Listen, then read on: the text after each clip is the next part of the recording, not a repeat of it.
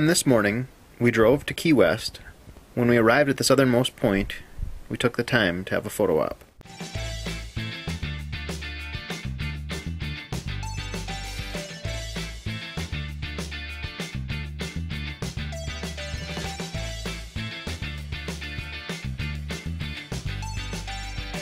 After checking out the southernmost point, we went to the Hemingway house. Ernest Hemingway was an American novelist and journalist from the early 1900s. He was best known for the books The Old Man and the Sea and Farewell to Arms. He had 4 wives, the last of which was Mary Welsh, who was born in Walker, Minnesota.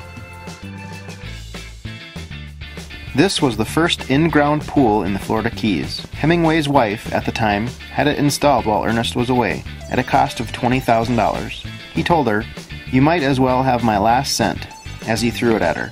It is still in the concrete today.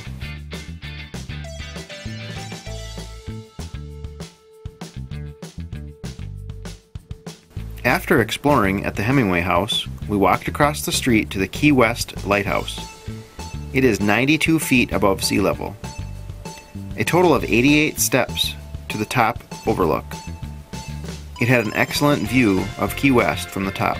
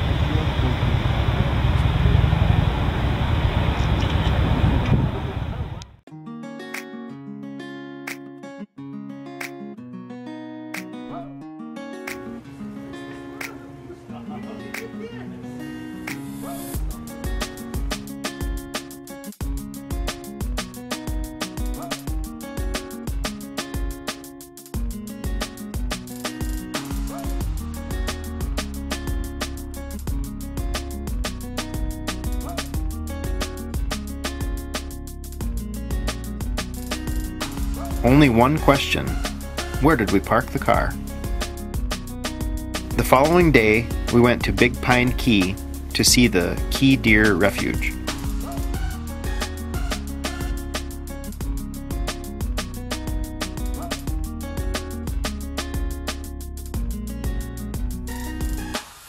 We saw an alligator and several turtles, but no deer.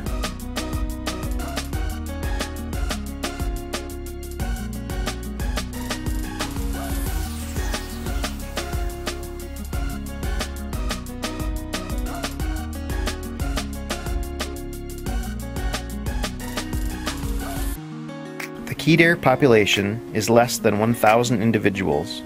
Recently, they have been dying from an outbreak of a parasite called the screwworm. People have taken drastic measures to stop the spread. Here they are using a helicopter to spray for the screwworm fly.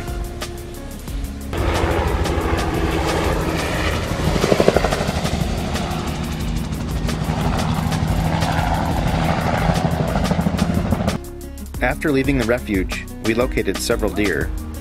They were hanging out in the residential area.